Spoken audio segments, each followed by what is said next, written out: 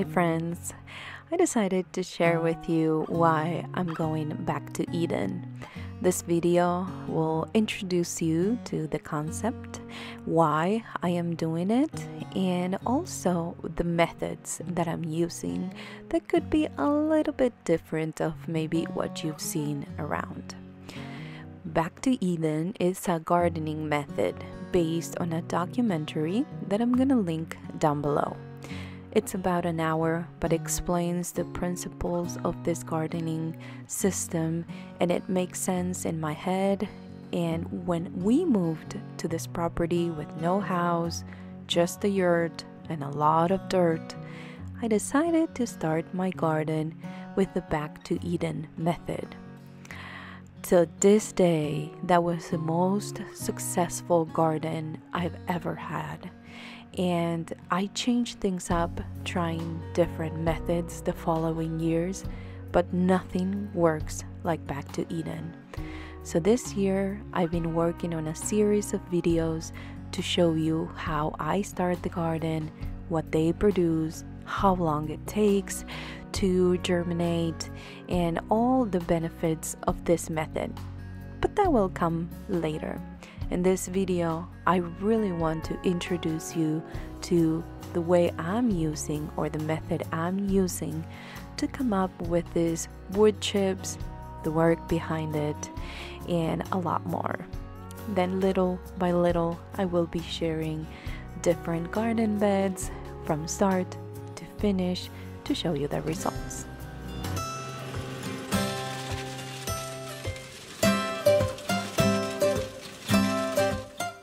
I must confess that I believe that I'm a bit of a hippie. I kind of want to get back to nature as much as I can. So because of that, and because we live in the country, the method that they shared on that gardening method video, Back to Eden, did not work for me. I don't live in a city, and despite having lots of companies that chip wood because of how many trees we have, they don't really deliver to our area. So I made myself the promise that I would make my own wood chips. And we are plentiful in the branches and debris department. So it was going to be a commitment to not only chip all this wood, but also collect it.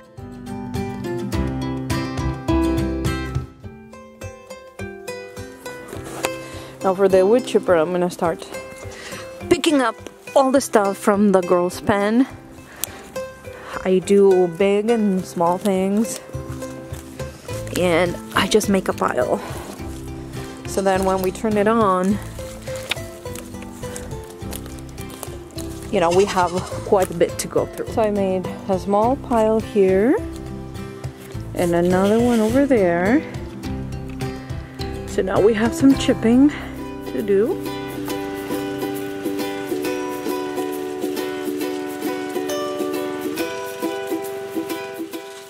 So despite having a lot of debris that I can make into little piles, it does take most of the time just to come up with all those piles and where they're going to be concentrated to put the wood chipper. But the wood chipping itself, for a couple of wheelbarrows that I chip myself, it's taking me about an hour.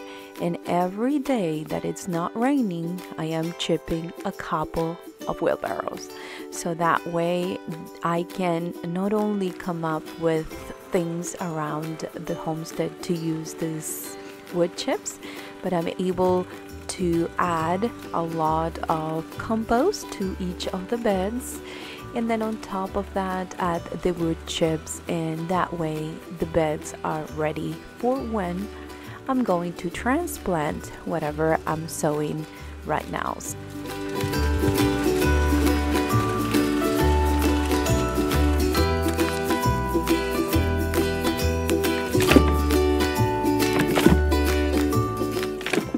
my husband loves to tease me because I don't use your typical tools.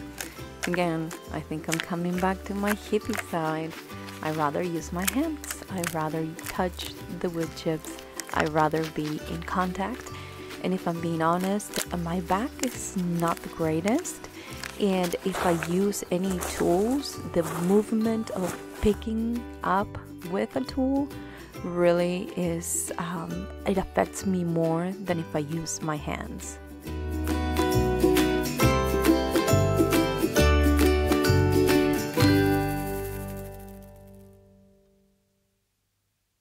I've also filled this garden bed with more manure that I got from over there where I was piling the manure from the dog's pen. And I just put some little onion starts here. That one over there, that very last square is not, it has nothing inside. So what I need to do is get wood chips and just put it all around to kind of help with the moisture so I don't have to water it that often. And at the same time, it's going to help with the freezing. So it's just, I mean, I planted this Sunday and now you can see how it's starting to sprout over here. Can you see that white, greenish? So I'm very happy with this. With the second wheelbarrow, what I did is cover these two garden beds. This one, as I showed you, it was already planted with some onion starts, and I was trying to not only go in between but a little bit on top to kind of protect them from some cold weather we were getting. And I didn't do a super thick layer because it didn't need it, but I can always add more mulch as it's needing more, and if I see any weeds trying to peek in. But this is kind of showing you that even if you have things already down on the ground, as little as onion starts, you can still use wood chips, protect the soil, that it's not going to freeze as much as if you have just bare soil. It's going to help retain water, but at the same time, it's not going to be soaking wet because a lot of that moisture is also absorbed by the wood chips. And that's why I started in the middle of winter when we still have lots of rain. I'll cover the onions a little bit, but it will be okay. They're starting to grow already, so soon enough they'll be peeking out. But at least it's covered and it's gonna retain more water, and at the same time it's not gonna let it soak in so much if it rains a lot.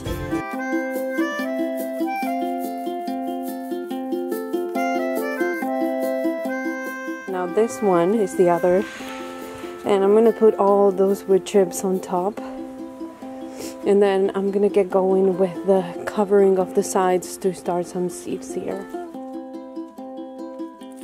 Now this is a tall bed that is full of wood underneath, and just about 10 inches I would say of some soil that it's been making itself, because I've been adding just the clean out of the dog's house and the goat's house.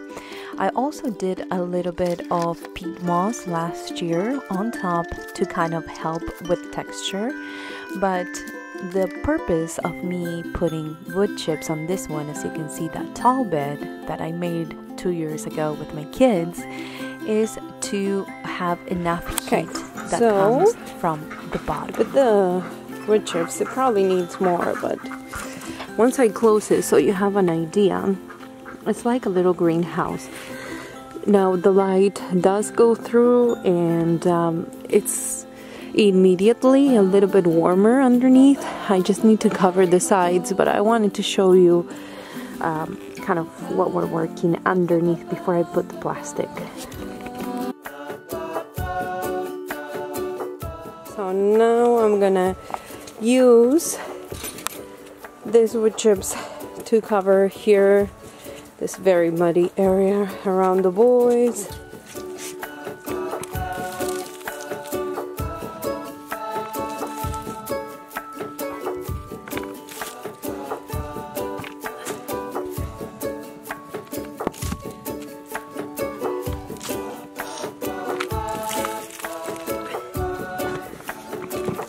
Hi, Rocks.